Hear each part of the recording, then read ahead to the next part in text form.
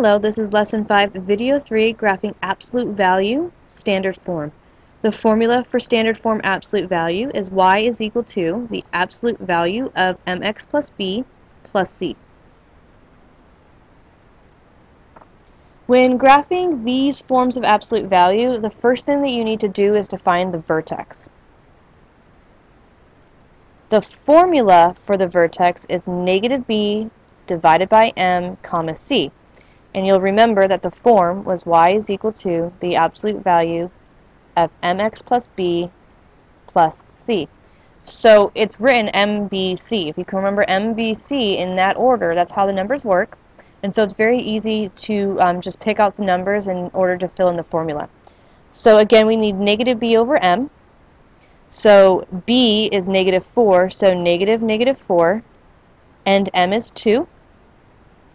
So that would give us positive 4 divided by 2, which is 2. From there, you just need to pick up the c, and the c is negative 3. So our vertex is 2, negative 3. The next thing that you need to state is the slope. And your slope is always whatever is multiplied to x. So in this case, it's 2. And then since the whole absolute value is positive, this one's going to make a upward facing v, so a standard v.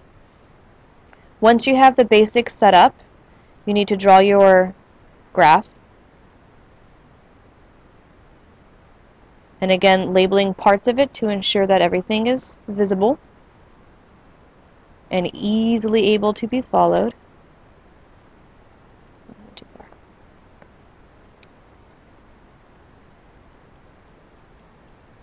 Okay, so start by again graphing the vertex, so 2, negative 3. Once you've done that, again the slope is 2. Anytime you're dealing with slope on absolute value, you do not just go one direction. You either go up or down, but then you always go both left and right. So we're going to go up 2, to the right one, and to the left one. Connect your dots, and you're done. There's nothing else to do on this graph. And again, if I ask you for the axis of symmetry, it's whatever cuts our graph in half. So for this, it would be x is equal to 2. Okay? That's it. The biggest thing for this one is the vertex. It's really important that you remember the formula. And between the two equations that I've done, so we have y is equal to a times the absolute value of x minus h plus k. And then this new one of y is equal to the absolute value of mx plus b plus c. What you should recognize is the actual location of your slope. Okay? So when the slope is on the outside, it's hk. And when the slope is on the inside, it's negative b over m comma c. That is super important that you recognize the difference between the two different forms of absolute value. When it comes to the upward facing or downward facing, it's really just whether or not it's negative. If there's a negative outside of the absolute value, it's going to face down.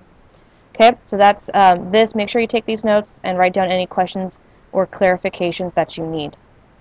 The example that you're going to do is y is equal to the absolute value of 3x plus 6 minus 1. And that is the end of this video.